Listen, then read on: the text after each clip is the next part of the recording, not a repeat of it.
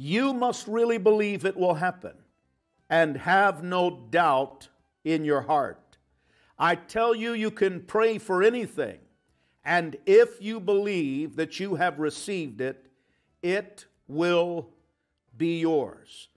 But when you are praying, first forgive anyone you are holding a grudge against, so that your Father in heaven will forgive your sins too.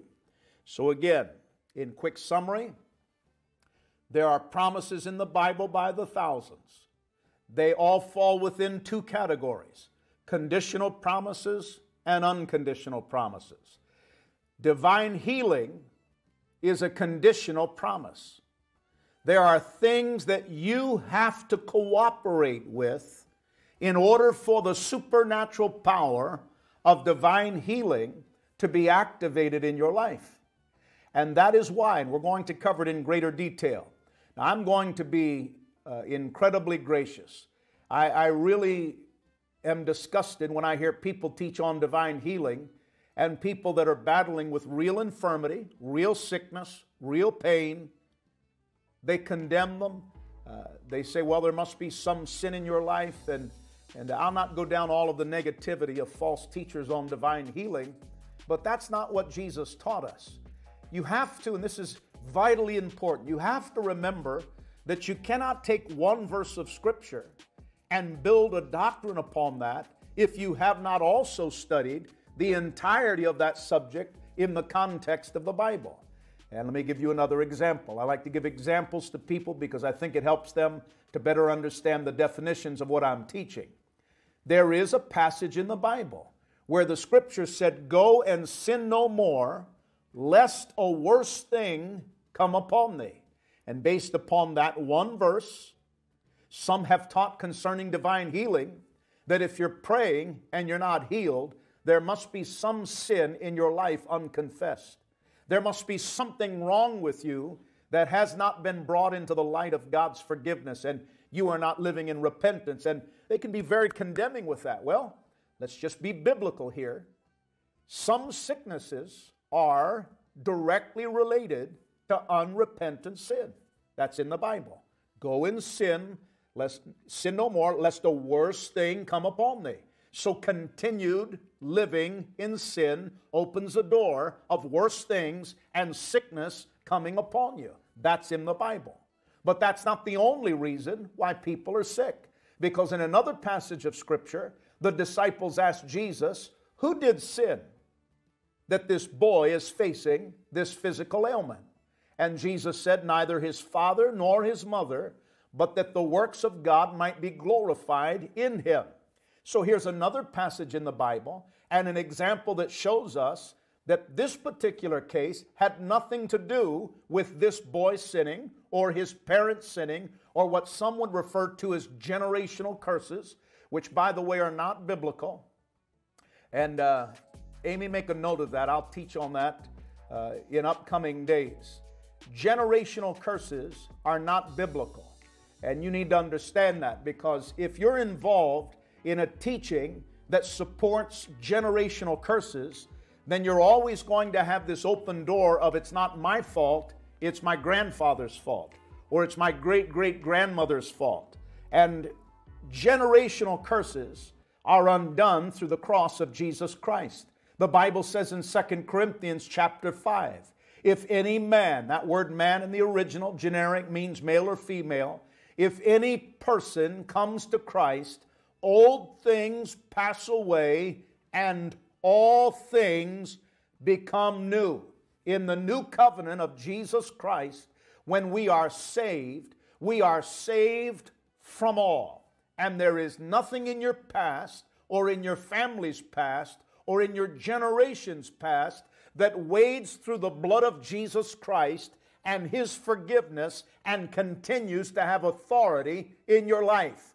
If anyone comes to Christ, they are a brand new creature. Old things pass away and all things become new. To teach that some of the curses of sin and Satan and sickness continue into the born-again believer's life is an absolute doctrinal assault against the deity of the Lord Jesus Christ, and it is not tolerated in the Bible. What a lot of people miss on the subject of sickness, disease, healing, generational curses is they've not been taught doctrinally the difference between learned behaviors and generational curses. All curses are covered by the blood. Galatians 3 said that through Jesus Christ we have been redeemed from the curse. No curse remains active in your life when you give your heart to Jesus Christ. No curse remains activated in your life when you become a child of God. When you repent of sin, receive Jesus Christ, you become a new creature. Not a repaired creature, a new creature. It's not like an automobile that was in a terrible accident and they take it to the body shop and they straighten out the frame and they put a new quarter panel on it and they take the dents and the dings out and they fill it with putty and they sand it and they prime it and they paint it and they return it to you and it looks new. But in the history of that car, it shows it was in a terrible accident. That's not salvation. Salvation is not God repairing you. Salvation is God renewing you. You are a new creature in Christ Jesus. Old things pass away, and all things become new. Praise God. If you believe that and receive it where you're at, just say, "Thank you, Jesus," out loud. You are a new creature in Christ Jesus. No sin, no curse, no power of the enemy is able to wade through the blood of your conversion. Brand new in Christ. Then you have to learn how to operate in faith. Now the Bible says in Thessalonians that when a person gets saved, every believer has been given a new, has been given not only a new life, but has been given a measure of faith. So the seedlings of faith are automatically activated in your life on the day of your salvation. But then there is a process of growing in your faith. That's why the Apostle Peter, in 2 Peter, Peter said this, "You must grow in your faith." All right, with that laid down as a foundation, let's turn our attention specifically to divine healing. Why aren't all people healed? Why did so-and-so, who's a godly pastor, die prematurely? Why did so-and-so, who had such an incredible ministry, die prematurely in a plane crash? Why did my grandmother, who was the godliest woman I've ever met, why did she die of cancer? And the questions pile up, and people begin to struggle. Now, I'm going to be very honest with you. There are a lot of denominations who do not teach divine healing from a biblical perspective. They teach divine healing based upon the injustice of the questions that I've just asked.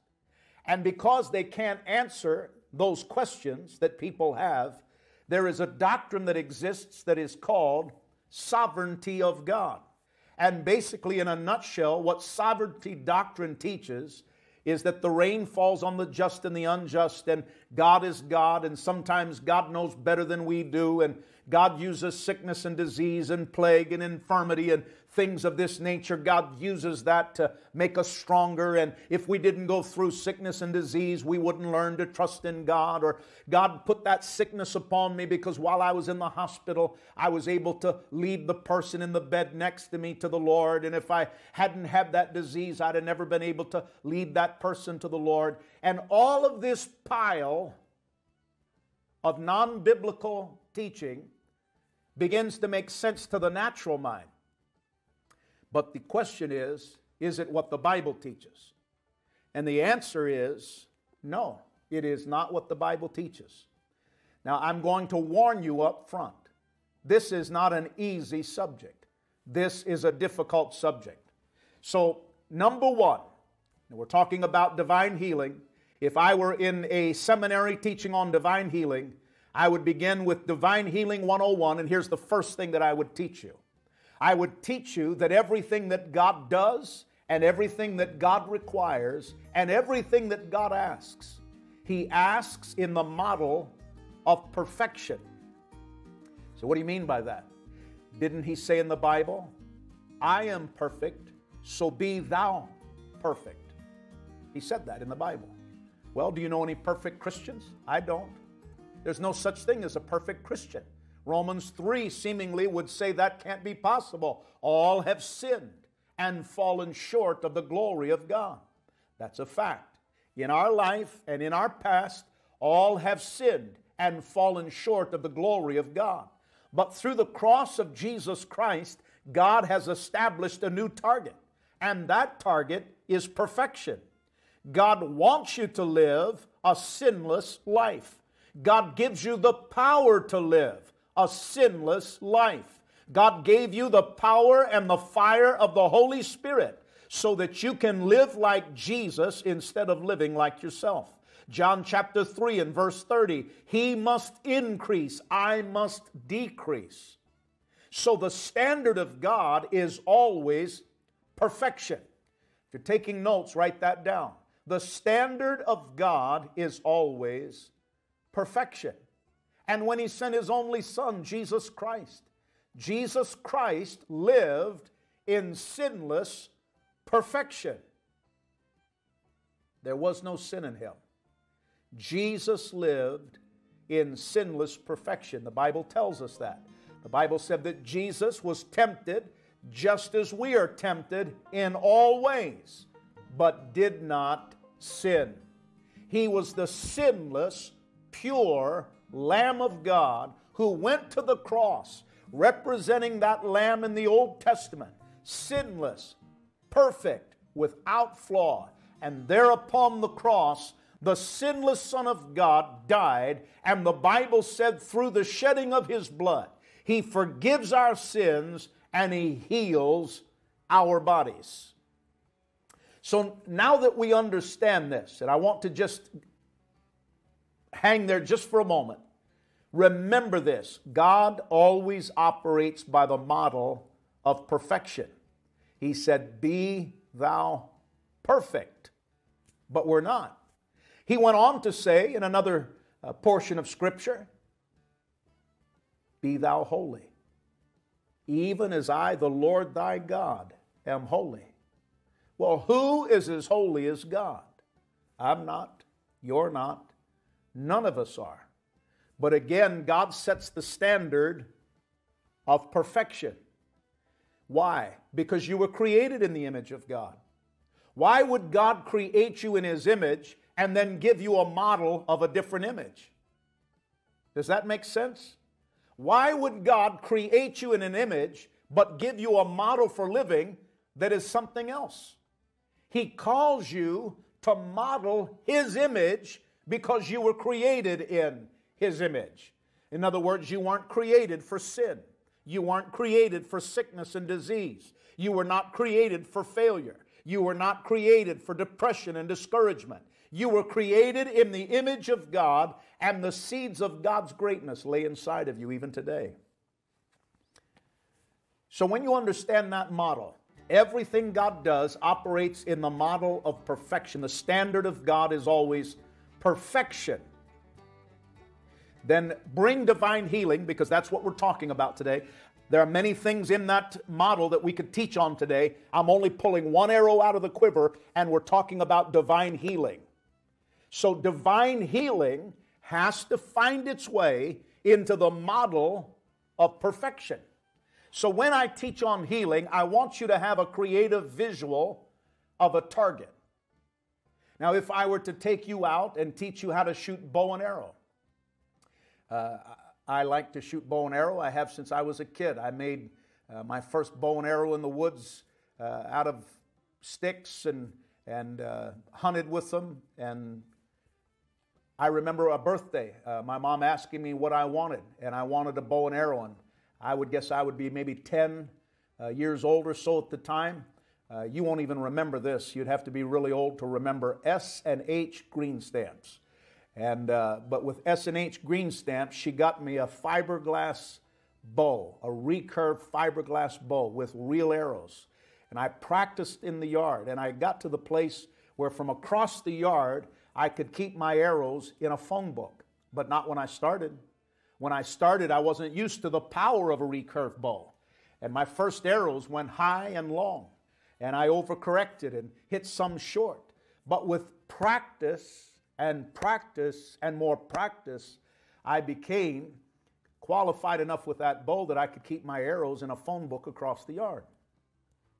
And I haven't shot my compound bow here for a while, but the last time that I did, I could keep my arrows in a pie plate at 40 yards. And but that takes practice, all right? What does that have to do with divine healing? In your mind, visualize a target. The center or the bullseye of that target is divine healing. Now, if I were to take you out and give you 3 arrows, give you some lessons, your first arrow goes high over the target, probably like my first shot did when I was a kid, and you totally missed it. And I said, you aimed a little high, aimed a little lower, and you overcompensate with the next arrow, and it hits in the ground right in front of the target. And now you have one more arrow, you're a little frustrated, you thought, man, I should at least be able to hit the target. And then your last arrow hits the target, but just barely on the outside ring. And I were to ask you, what did you learn from shooting these 3 arrows? Would it be a logical response to say, I was unable to do well, I didn't hit the bullseye, therefore the target doesn't exist? Would that be a logical response? Of course it wouldn't. But that's what a lot of people do with divine healing. They see it in the Bible. They begin to learn a little bit about it. They perhaps sit under the teaching of a pastor or a denomination that believes in divine healing as opposed to those who teach against it, because there are many denominations that said that was for the days of Christ, but it's not for today. But I can tell you that that's not proper teaching. That is not what the Bible teaches at all. Jesus said, the things that you've seen me do, these things shall you do, and greater things than these shall you do, because I go to my Father. He didn't put an expiration date on it. He did not put an expiration date on it. The power of salvation is available throughout the kingdom of God, and if salvation does not have an expiration date on it, because they are the same work upon the cross, divine healing does not have an expiration date on it either.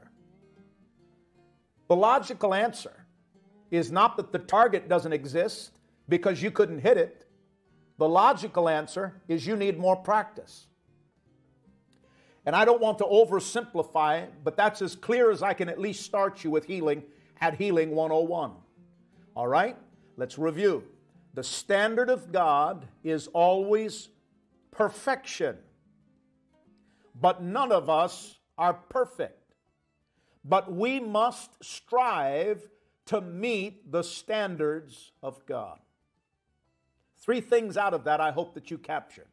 Number 1, the standard of God is always perfection. Be thou perfect. Be thou holy. So everything that God requires and asks, He always asks for the center of the bullseye. Number 2, none of us are perfect. But it does not remove from us the obligation to strive for the bullseye. We must continually act out John chapter 3, verse 30. He must increase, I must decrease. My carnal knowledge, my carnal application, my carnal experiences must become submissive to the requirements of God. And I must strive to be like Jesus. He must increase, I must decrease.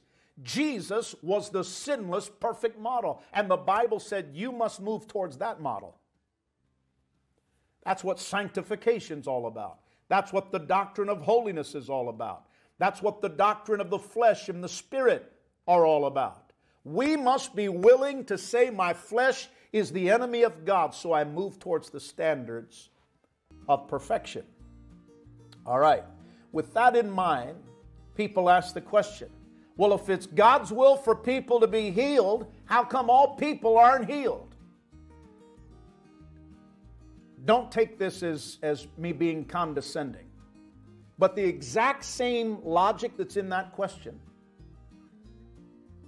would be the exact same logic for people who would ask, how come people that walk all over the face of this earth have such terrible haircuts, or don't cut their hair, or look terrible, or disheveled? How many of you know that a barber shop, or for the ladies that are watching, what do they call it, a salon, beauty salon? I got a thumbs up from my female producer. You have to go there and sit and avail yourself to the talents of the barber or the lady at the salon in order for you to have a proper haircut.